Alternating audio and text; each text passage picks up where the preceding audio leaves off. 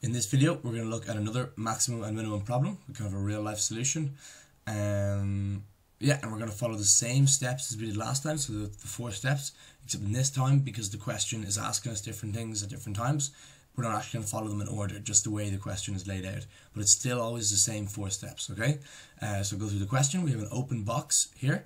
So if you imagine the top of it is open, the rest of them are just say just a cardboard box or anything like that. The volume of the box, so the amount of space in the box, is 108 meters cubed. Okay, so it's going to be a pretty big box.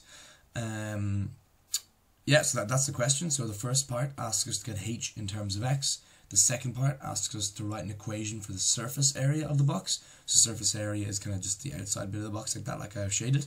I can't shade, you can't see behind the boxes, but all the sides of the box basically. And then number 3, find the dimensions of the box that'll give the minimum surface area. Okay, so again, it's a maximum minimum problem. We're going to use calculus. So the first, I'll just go straight ahead and go to the first part. So part 1. The h in terms of x, okay? So remember, whenever you're trying to write h in terms of x, and the last time we wanted to write y in terms of x, but whatever it is, you have to use that one piece of information the question gave you. So in this case, this is our piece of information. I'm going to write that v is equal to 108. Also, volume, so the volume of a box is equal to the length by the width by the height, okay? Is equal to 108. So that means x squared h is equal to 108, and h is equal to 108 divided by x squared. Okay, so draw a little box around that. So that's part 1 done.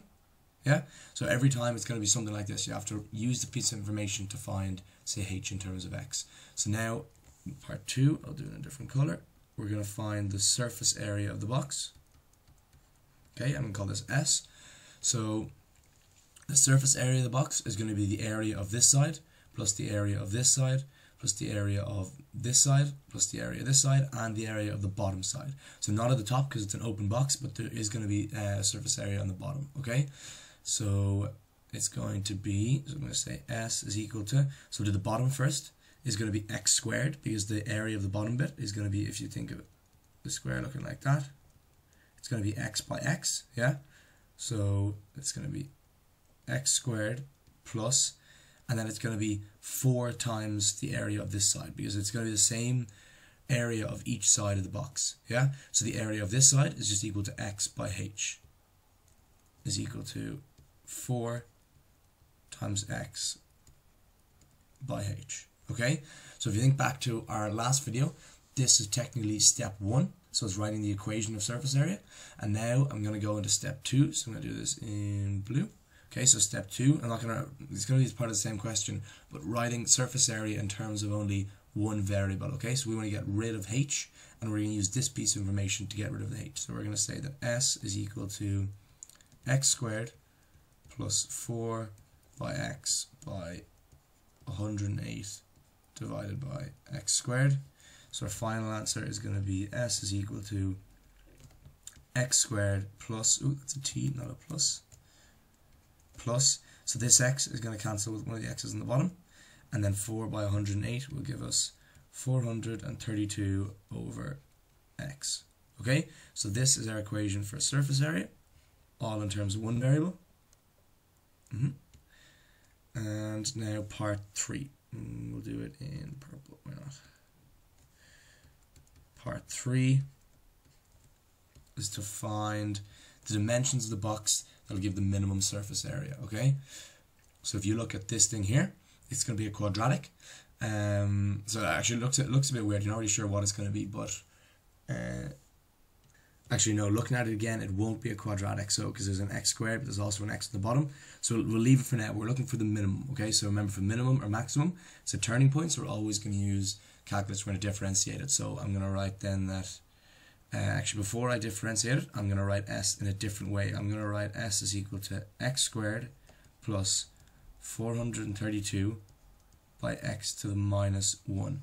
Okay, so x to the minus 1 is always just 1 over x, so that's the same thing as that. I'm just writing it like this because it's a little trick. Instead of using the quotient rule, which can be quite messy, this is a lot quicker. Okay, so I'm going to write the ds dx, so we're going to differentiate it, is going to be equal to 2x plus, now this thing here for differentiating this, we're going to bring the minus 1 power down to the front, so minus 1. And we're going to take minus 1 away from minus 1, so it's going to be minus 2. Okay, so minus 1, 432 stays the same, and this is going to be x to the power of minus 2. Does that make sense? It's the same rules of differentiation we've been using.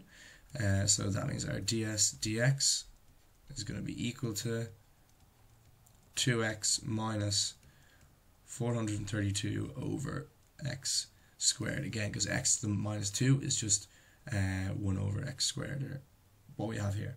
Yeah? So now we've differentiated. We're going to want to let that equal to 0. So once we let that equal to 0, we can start trying to solve it. So let me just draw a line down here and we'll squeeze it in the sides. So 2x minus 432 over x squared is equal to 0. So 2x minus 432 over x squared is equal to 0. So I'm going to multiply everything by x squared to get rid of this in the bottom. So you multiply this by x squared, you're going to get 2x cubed. If you multiply this by x squared, it'll cancel with the x squared in the bottom, and we'll be left with minus 432 is equal to 0. That means x cubed is going to be equal to, sorry, I'll say 2x cubed is going to be equal to 432. X cubed is going to be equal to 216. And now x is going to be equal to the cubed root. Oh, no. 216, the cubed root of 216. So you might not have seen that before, but it's just a button on your calculator, and it's what number multiplies by itself 3 times to get 216. So in this case the answer is going to be 6 meters. Okay, so x is equal to 6 meters, and if we remember, our h is equal to 108 over x squared. So I'll write this down in yellow. I'll say h is equal to 108 over x squared, which is equal to 108 over 6 squared. And that means that h is going to be equal to 3 meters. There we go, and here we go. Oh, sorry. That. Yeah, and there we go. So that is our question answered. What dimensions of the box give the minimum surface area? So the dimensions are if x is equal to 6 meters and if h is equal to 3 meters. Okay, and there's our answer. So not completely done, but that's basically what you're going to have to do for most questions. Just for this one here, so if there's a cubic function or anything like this isn't cubic, but if it's not a normal quadratic, you're going to have to do one more piece. So I'm just going to have to get rid of this. So remember, we're going to have x is equal to 6 and h is equal to 3, and I'm going to erase all this and we're going to continue the question. Okay, so I just erased that. I'm just going to write ds dx again over here.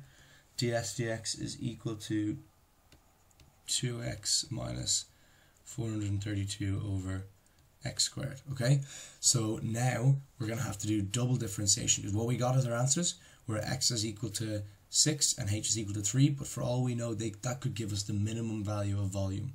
Okay, so we need to differentiate it again to find out if it's a minimum or a maximum. So what I'm going to do is I'm going to write d2s, actually no, again, I'm going to write ds dx one more time. ds dx is going to be equal to 2x minus 432 by x to the minus 2.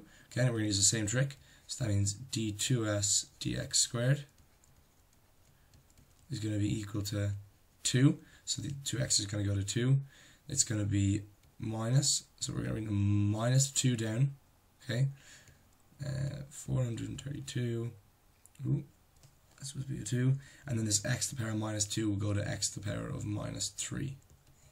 Okay, so our final answer then for d2s dx squared is going to be 2 plus, so the minus and the minus are going to change to a plus, 864